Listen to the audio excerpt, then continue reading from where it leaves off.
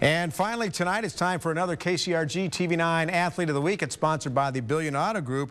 Whatever you do, don't get into a horse contest with tonight's winner. Scott has the story. Western Dubuque 5'11" junior TJ Lake is what you call a pure shooter. TJ lit up Hempstead last week for 26 points on 9 of 12 shooting. Lake was 6 of 7 from behind the arc for the 6th-ranked 11-2 Bobcats. The 6 threes were just one shy of the school record. You must have been feeling it, huh? 6 of 7 from behind the arc? Yeah, my teammates just did a good job of getting me the ball in transition. How often are you here in the gym putting up shots? Every morning. At 6 in the morning I come in, and before that I run usually at 5:30, so it's an early morning.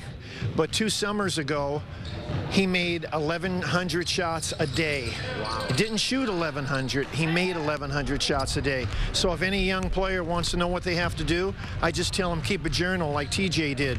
Now, I tweaked my ankle, but I always challenge the athletes, so I brought a guest to challenge you. And he's got some height and was an all-state player in Illinois, all right? All righty. TV9 photojournalist Brent Horstman with the spinning left-hander, but TJ can shoot and jumped out to a 3-1 lead. 1st to 5 wins it.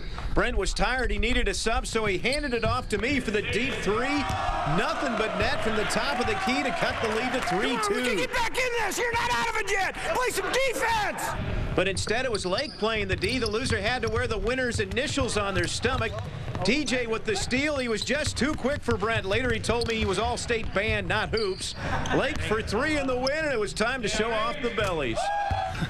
All right, we got beat by TJ. Love the one-pack. Sable and Horstman, TV9 Sports.